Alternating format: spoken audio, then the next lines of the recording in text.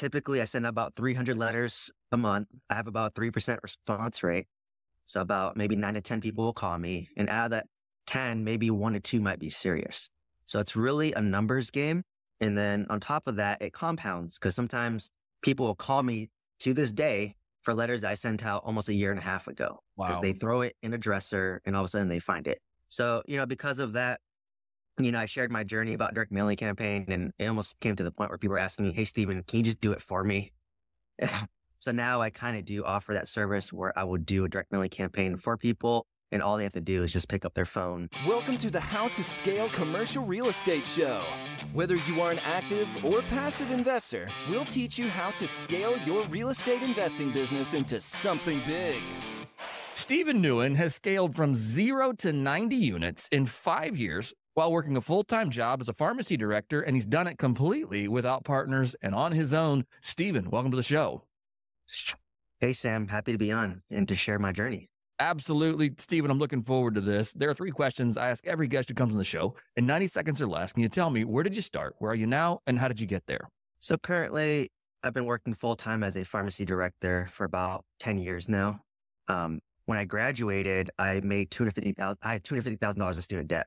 So out the gate, I just said, wow, I'm $250,000 in debt, grinded for 4 or 5 years to pay off that student loan, which was humongous. But after I paid that off, I said, well, what's next? Right? I just paid off this massive student debt. So the natural progression was to start with single family homes. So that's exactly what I did. I used something called house hacking. So I bought a house with 10% down, lived in the master bedroom, and I rented out the 3 other bedrooms that were vacant. So that was $3,000 a month. And from there, that covered my mortgage. So I just had to cover my property tax, insurance, and utilities. So I was living for $1,500 a month in California, which is pretty good, especially in like San Francisco area. And my goal was to do this one single family home a year for 10 years. And after year 3, I quickly realized that this was not sustainable. In California, you don't cash flow. It's purely appreciation. You're lucky to break even despite self-managing. So once again, I was another sticking point. How do I scale from here and make more cash flow? That's when I learned about apartment complexes and started a direct mailing campaign.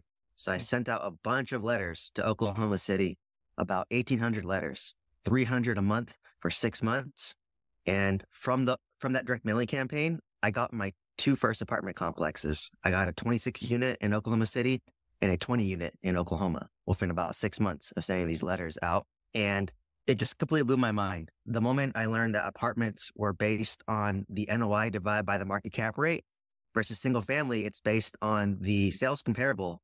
Right. For single family, it doesn't matter how much rent you get. You can get one single family can get 10,000. The one next door can get 5,000. They're both worth the same.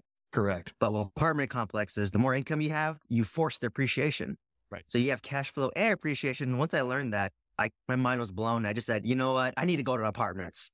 And what was crazy was in Oklahoma City, the apartment was $500,000 for my 26 unit and $350,000 for my 20 unit. And that's cheaper than a condo in California. Like literally a condo in California costs more than that. My single family homes were close to $1 million each. Mm-hmm. And I just said, wow, I'm getting more cash flow. It's cheaper. And after I do my value add strategy, I can double or triple the value by doubling or tripling the rents. So that's when I started to scale massively during COVID. So that started during 2021 when it was a hot real estate market.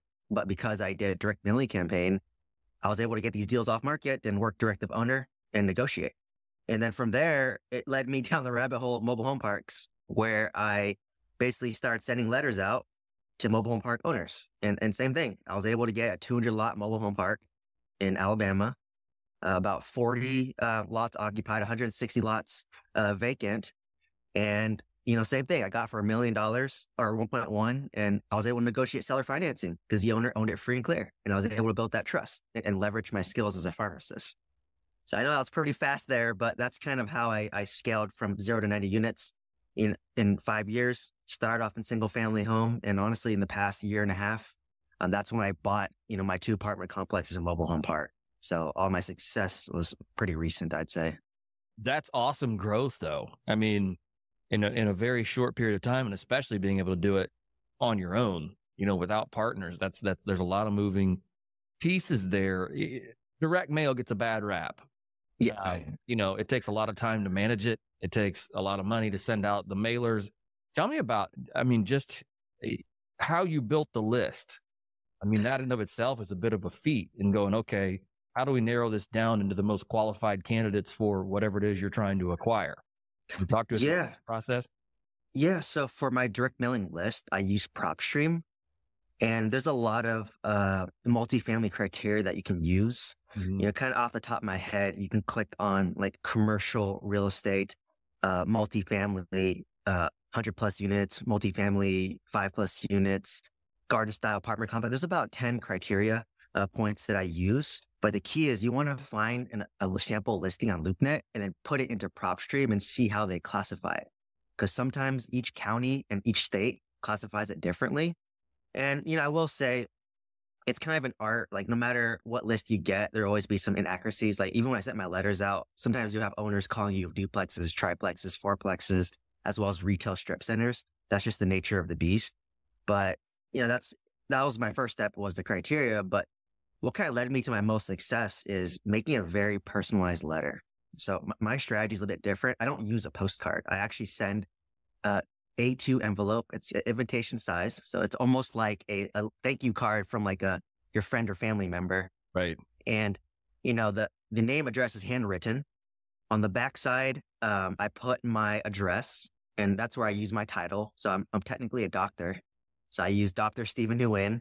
Pharmacists are doctors. Not many people know that. Right. And then from there, they open up my letter. And on my letter, I just kind of talk about myself. I don't come off as a big syndicator, a big corporation. I just said, hey, I'm Steven. I'm a pharmacist, been working for 10 years. I own X amount of real estate units, and I'm just looking to buy some more real estate so I can provide for my family in the future. Just come off very casual, very low key, very humble, right? I have this humbleness despite scaling to 90 units. I try to stay humble. Sure. My girlfriend helps me with that. They always do. And from there, basically I just write, hey, I want to make an offer for your apartment complex. I make it easy, simple, the typical letters that come out there. Oh. And then, but the difference, what I do is I have, handwrite my name and signature, and I write a call to action in written. So I'll write, hey, Sam, call me. This is my phone number. So, this is kind of the strategy that I've honed by doing multiple direct mailing campaigns. And typically I send about 300 letters a month. I have about 3% response rate. So about maybe 9 to 10 people will call me. And out of that 10, maybe 1 to 2 might be serious. So it's really a numbers game. And then on top of that, it compounds, because sometimes people will call me to this day for letters that I sent out almost a year and a half ago. Because they throw it in a dresser and all of a sudden they find it. So, because of that, I shared my journey about direct mailing campaign, and it almost came to the point where people were asking me, hey, Steven, can you just do it for me? So now I kind of do offer that service where I will do a direct mailing campaign for people, and all they have to do is just pick up their phone, respond to a text, respond to an email, because I know a lot of people are busy. They have kids, families, elderly parents to take care of. But for me, I don't have that yet. So I'm just trying to help people out and get their first deal. Because some of the deals that I bought were just insanely underpriced by going direct to owner. For sure. What the process of handwriting each of those? That's a mind-numbing process to write 300 handwritten letters. If you found a way to, especially if you're doing it for other people, how do you scale that? So I actually tried my first myself. It took me 8 hours to prepare 300 letters, but I actually outsourced my letters to a company called Yell Letters Complete. Okay. And they will actually do the handwriting for you. So they'll handwrite the address, they'll hand sign my name, and then they'll also handwrite that call to action and also prepare the letters in the way I tell them to do it. So because of that, I'm able to kind of leverage a direct mailing campaign and then free myself up the time.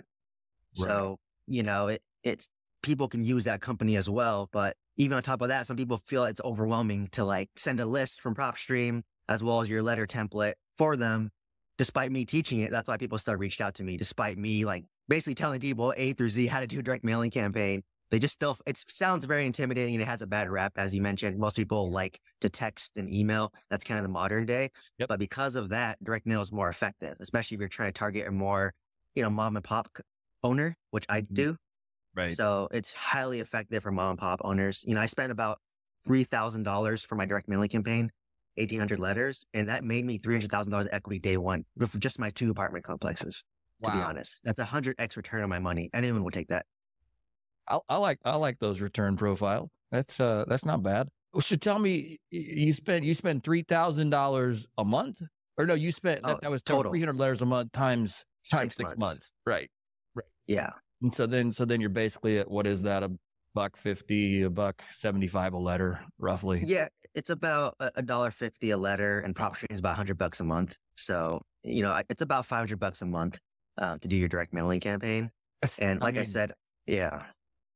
For a very targeted list. I mean, I go back to, all the stuff I get in the mail, for our house here. It's like right where I live, like, hey, I'll buy your house. Which, there was a time in my real estate career when I did that too. And most of it's just the same thing over and over and over. I'm like, there is no differentiator between the one letter, you put it in a letter and you put it in an envelope, but it's still some, pre-printed, we buy houses thing. And then there's postcards. It's just all that stuff. Of course, for me, I'm not looking to sell my house, so I just throw it away. Mm-hmm. But I think that's why direct mail gets a bad rap, because it's all wash, rinse, repeat, the same product coming to the potential seller. And you found a unique way to scale that. How did you build? I know you said you used PropStream to build the list. What gave you the idea of, pivoting and going after mobile home parks, especially? It's a big country. How did you pick Alabama and say, you know what, I'm going to put this one in Alabama, one of my 300 potentials, on the list? Yeah, for me, I was really focusing on the Southeast, kind of like more cash flow markets, because I own single family homes in California, but I just wanted more cash flow. And if you combine apartments, the more cash flow you get, the more you force the appreciation. So it's more in your control. Like Oklahoma, if you buy a single family home, that thing only goes up 3% a year at best. It's a steady Eddie market. At best. But if I can, at best, right? But so I call it an unsexy market. But because of that, there's less competition. So I focus on small apartment complexes between 5 to 50 units. And it's usually a mom and pop owner. And like I said, if I can get an apartment, my 26 unit I got for $500,000. I negotiated $60,000 in seller repair credit during the hottest real estate market. And they appraised at $750,000 day one. So that's $300,000 right there by me sending out a letter. Wow. Right. And on top of that, the owner hasn't raised rents in 5 years. So I'm renovating all the units, $8,000 to $10,000 per unit, new kitchen, new flooring, new paint, everything brand new. And I can effectively double the rent from about $350 to $700. And I've done that already with some of my units. So now my NOI has increased significantly. I think it's to be worth around 1.3 to 1.5 million. Do a cash out refi. At that point, you pull out all your down payment, all your renovation costs, plus extra money, and then you can buy another apartment complex. Right. So to me, that's why I started targeting that market. But what kind of led me to mobile home parks, honestly, like any real estate investor, I had shiny object syndrome. Honestly, I am actually listing it for sale, ironically. But for me, what I really liked about mobile home parks is it's affordable housing. Yeah. Like in my mind, I just said, where could I get 50 acres of land, 200 lot mobile home park for $1.1 million? That's $6,000 per lot. It costs $20,000 to $30,000 just to build one lot in a mobile home park. So I bought it. I knew I was buying it right. And I was the type I kind of jump out of the airplane first and figure my parachute on the way down. So I kind of did the same with my mobile home park, where I started consuming a lot of podcasts. But I just kind of knew that, like, at some high level numbers, it was around maybe 30 units occupied when I got it. If you can get, and I got it for $1 million, if you get to half, so that's 100 unit lots filled, it's gonna be worth about $6 million. If it's all filled at 200, that's gonna be worth closer to $10 million. Wow. So I just said, I think I just need to get this park to a certain level. So I got to around 40 to 50. At that point, I think I can sell it for double. So now I'm engaging, larger operators who can actually infill 160 lots and have a team and infrastructure to do it. For me, I feel like I brought it as far as I could as just a single operator. And I just realized my limitation, that in order to bring in like 3 to 5 homes per month and sell it or rent it out, you need boots on the ground. Like, you need to be there with a team. And I think I just don't have the infrastructure, but maybe large syndicators do, because they usually have like regional managers, and build teams that are built out. So they have the economies of scale. And I feel like I don't have that currently. So, for the right price, I'm willing to sell and then hopefully take that and scale my apartment portfolio in Oklahoma City. Because I have a really strong property manager in Oklahoma City. That's why I chose Oklahoma City. And I know that I can easily scale to like 200, 300 units easily and not even be stressed and still work full time. Right. Versus my mobile home park is taking about 80% of my time and energy and money right now, to be honest. So it was just kind of a lesson I learned, but I don't regret it. I mean, I learned quite a bit. And in the future, when I want to do mobile home parks again, I know how to do it successfully. Right. That's really cool, Stephen. I love that. And I love the use of direct mail. You've given really the secret sauce. Thanks for breaking that down here on the show today. Talk to me. You have 40 pharmacists, that work for you currently, I think, at the hospital. It's a lot of people to manage. And like you said earlier, time is your most precious asset, and it's not something you can't create more of it. Yes. Talk to me about outsourcing and leveraging and how you've effectively done that with your portfolio. Yeah. So, as you alluded to, I manage about 40 pharmacists, and, pharmacists were very detail oriented and borderline OCD. That just comes with the profession. And a lot of people have a hard time delegating. Mm-hmm. But to me, when you're running such a large hospital operation and running a large real estate portfolio, which translate, you have to be able to delegate and leverage other people and have trust in people. If they can do something 70 to 80% as good as you, it's time to delegate it out. Right. And you got to view your time on a per hour basis, right? Is it worth my time to do a letter, which costs me $1.50, $2 per letter, and it takes me 8 hours to do it? I'm actually better off working at a pharmacy shift, for example, and I'll make more money and it'll cover that direct mailing campaign. But, for me, the first person was finding my who. So they said, why do I choose Oklahoma City? The only reason I say is because I had a strong property manager there, plain and simple. 9 out of 10 property managers are terrible, unfortunately. And it takes about 3 to 6 months to determine if they're good or not. I have a very extensive interview process. And despite that, it's hit or miss, right? Mm-hmm. It's almost like the NFL draft in the first round. It's hit or miss. Right. And, so because of that, I built a system where I have multiple, I have my main property manager. I have 2 backups in case my first one does not perform. And I just go down my list, right? First one doesn't perform, I engage my second one. Second one doesn't perform, I engage my third one. And you just go down. It's the same thing in the workforce, right? Like if you hire someone, they don't perform, what are you going to do? You're going to give them warnings and then eventually bring in someone to replace them slowly. Right. So it's the same. It's very translatable from a W-2 to a pharmacy. And then also, so number one, my property manager, right? So they take care of my renovation for me as well. So they typically serve as my property manager and my general contractor. Mm-hmm. If they don't do both, they can usually refer you to a general contractor that they use. Right. So at that point, you're using referrals and then you do interview them to see if they fit your vision. So from there, if they do that, then, you try them out. But like I said, unfortunately, you don't know till you use them. Like everyone talks a great talk when you're trying to give them a job or give them money, right? Whether that's property manager or contractor. So you just use it and then you test them and say, hey, I know I'm a small fish. I only own 26 units and you're going to renovate it. But if you help me successfully renovate this and raise the income, I'm going to buy more. And guess who's going to manage the next one? Right. It's going to be you. And now I own 2. And after the same thing, raise the rents, cash out refi. Now I own 4, so that's how you get that slow compounding. So you just make it known that you want to scale alongside with them. And also, just be easy to work with. Like this is a skill that I learned. A lot of investors and business owners, unfortunately, are not easy to work with, but I try to be the easiest person to work with so that when they have another owner that wants to sell, who do you think they bring the deal to first? It's always me because they love working with me. I always say, well, what would you do? Like, how would you renovate this unit? You tell me. I'm in California. You're in Oklahoma City. You tell me how to renovate my apartment so that I can spend the least, but get the most rent while still looking very nice and very practical. Right. So it's just, and then people feel appreciated when you do that for them. Because a lot of people will come in and say, hey, I want, whatever, laminate flooring, granite countertops, but that might work in California, but in Oklahoma, they don't need it. Right. So I really trust and leverage your skills and experience and just know they may mess up, but as long as you learn and pivot for the next time, that's all that matters. So I just always kind of had that mindset where, I'm able to leverage.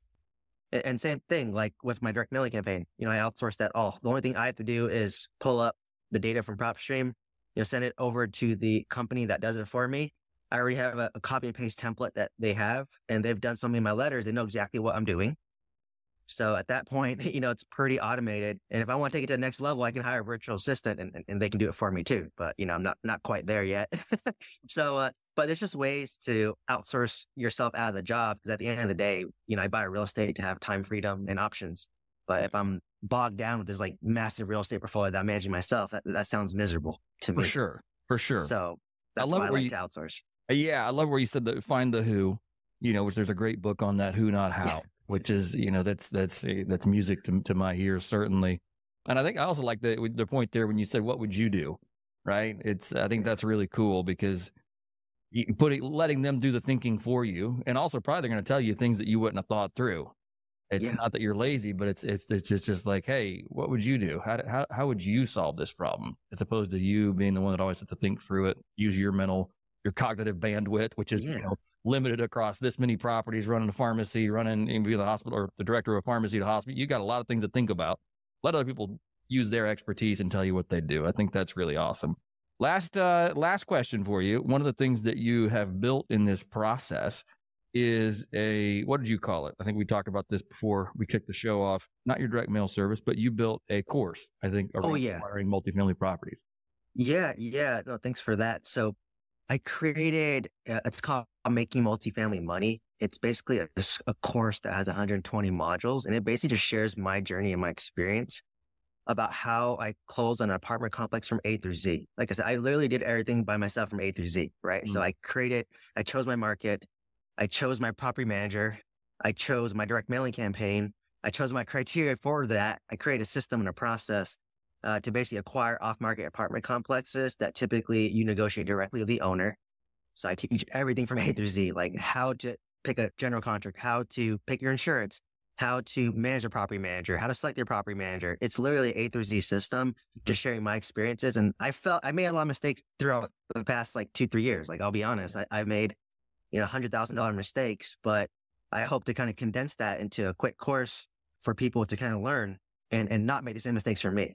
Right. Because to me, I wish I had that opportunity where I could have paid money to basically learn and not make these $100,000 mistakes. Right. So, that was kind of my intent. And it was funny. It just kind of started as me wanting to create it to provide to my future kids one day, whenever that happens. But I just say, hey, you know what? Let me just try to bring it out there and see if other people want to learn. Because like you said, some people just want to know it's possible to scale a large real estate portfolio that's 90 units plus while working full time.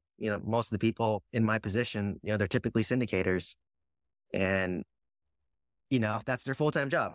And so I just want to kind of share my story and kind of create that into educational content. It's comes very natural for me. I work at an academic hospital, so we teach a lot of pharmacy students. So it just came very organic to me. And I just kind of wanted to do that as well. And I kind of take the educational approach when, talking with owners, honestly. Like a lot of times, when we start negotiating about price, it gets very tense. Sure. But I'll just say hey, can you educate me? I'm here in California. You're the person that lives in Oklahoma City. What's a good price for this apartment complex? I literally asked that question, what's a good price? And a lot of them are pretty surprised. A lot of them will just say, hey, you make me an offer. Or sometimes they'll give me a price. And one guy came and said, hey, I want the tax assessed price for the property. And I know out the gate, if it's tax assessed price is under market value. Right. Already. Generally. Yeah. Yeah. So it's just asking that question. It builds that trust, but also it helps you learn. Because sometimes if I came at hey, I want to give you 600,000, but maybe they're okay with $500,000. Right. By me just asking the question, I could have saved $100,000. Right. Valuable questions. Yeah, that's the value questions, right? And right. For me, I'm not, I know what to ask. So it's really the power of questions. That's funny. I can write a book about that. There you go, Stephen. We'll look for that here in the next year after you get done, selling off your mobile home parks and everything else. The power of questions. There's your title. You got your next project right there in front of you. Stephen, thank you for taking the time to come on the show today. This was a blast learning about everything that you've done. I won't rehash it all here, but it's pretty cool. So I'm just glad to have you on the show today. Thanks for being so direct and so honest with us about your processes and just kind of how you do it. So that's been really refreshing and nice to hear. If our listeners want to get in touch with you, learn more about your course and or your direct mail service, what is the best way to do that? Yeah, so you can reach out to me at Stephen D. Nguyen on YouTube and at Making Multifamily Money on TikTok and Instagram. And then once you find my social medias, it has a link to my course. It's published on Teachable, and it's called Making Multifamily Money. And from there, you can have access to my course. You can have access to my direct mailing campaign service. So there's 3 plans: there's bronze, silver, and gold. The bronze is just the course. The silver, I'll do 6 months of letters for you. And the gold is I'll do 12 months of letters for you.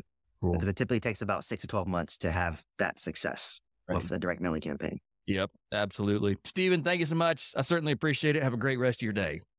You too, Sam. Happy to share my journey. And thank you for everything. Hey, thanks for listening to the How to Scale Commercial Real Estate podcast. If you can do me a favor and subscribe and leave us a review on Apple Podcasts, Spotify, Google Podcasts, whatever platform it is you use to listen, if you can do that for us, that would be a fantastic help to the show. It helps us both attract new listeners as well as rank higher on those directories. So appreciate you listening. Thanks so much and hope to catch you on the next episode.